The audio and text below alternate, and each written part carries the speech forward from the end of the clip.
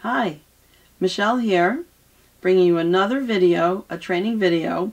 This time the topic is the EZ-IO. It's an intraosseous drill. It's a very exciting device that is used to get access into bone marrow, which has direct access into central circulation. So this is used in a cardiac arrest, in a patient that's deteriorating rapidly and we do not have good IV access. So I just want to give you an introduction to this great tool for emergency medicine, emergency management, tell you how it's used and how I use it. I use it in all my training programs, like in advanced cardiac life support and in the pediatric advanced cardiac life support program as well. And I would like to give special thanks to Mary Jane Espardinez, who works for the EZI Educator company, who provided me with a drill and a lot of the training materials that I need, which is fake bones and actually 3 different size needles. So I get to show you a bunch of different things here today. Now I learned about this EZ-IO because in the ACLS algorithm it says all the emergency drugs can be given either intravenously or IO. And IO stands for intraosseous. So it's been used for a very, very long time. And for those of you who have taken the pediatric advanced life support program, you know that we've always used an intraosseous needle. And they came in 2 different sizes. And you could see the difference in sizes. This is certainly a pediatric size. And this is more of a large child or probably adult size. But pediatric bones are much less denser than adult bones. So you actually were able to screw this into a pediatric bone and you were able to access the marrow and infuse drugs, blood, fluid, and at a pretty good rate. So I think this is a 15 gauge. This is smaller, but you'll notice when we use the drill needles, they're all 15 gauge.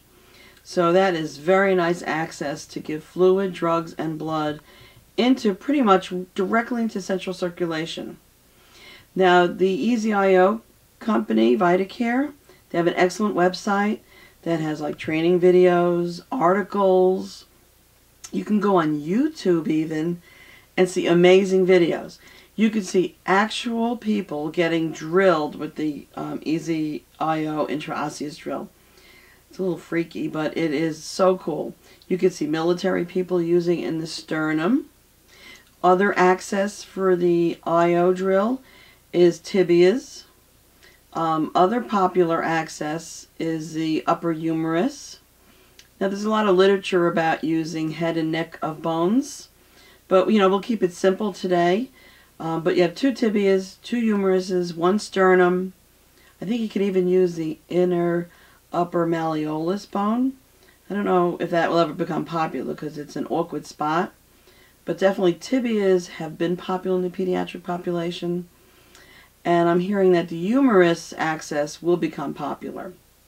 So let me give you an idea of how this works. The EZ-IO drill is available and it comes with different size drills. There's a lot of material, whether it's, you know, directly in the box. There's even a disc that comes with the needles. It's on the website as well. Then there's the drill.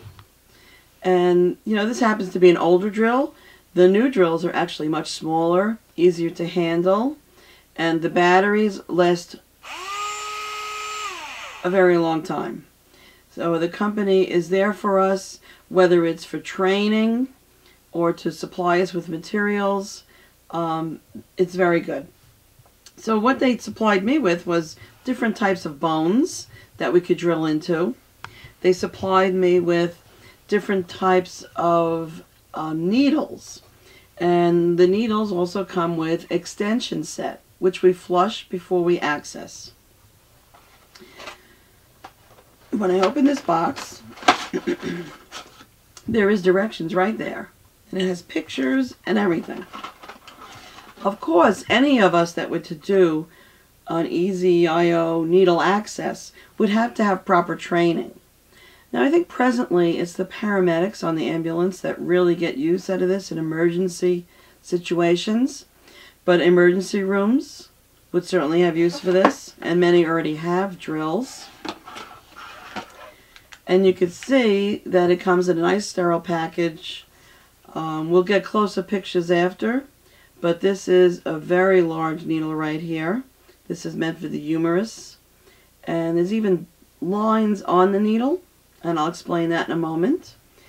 And I think these orange things right here is that when you take the inner cannula out, you have some place to stick the needle, you know, for safety reasons until you get to access to dispose of it properly.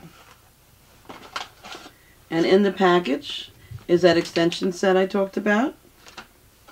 Also in the package, it's like a handy dandy armband, which will fold around the patient's wrist and stick together. And what I like about it, it has a 1-800 number. So I can call the 1-800 number if I needed any information on how to utilize the drill, the needle, if I had any questions.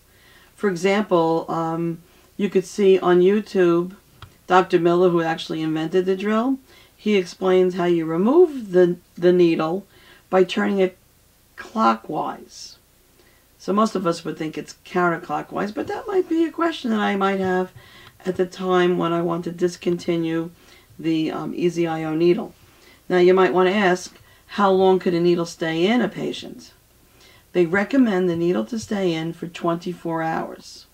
So after 24 hours, the team could better make a decision on whether the patient needs another type of central line, whether they can get peripheral access, maybe we should put a PICC line in, maybe they need another IO access.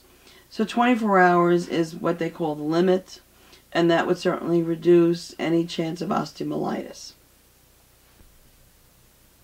We ran out of time in part 1, EZ-IO intraosseous drill. So go to part 2. I'll see you there in a minute.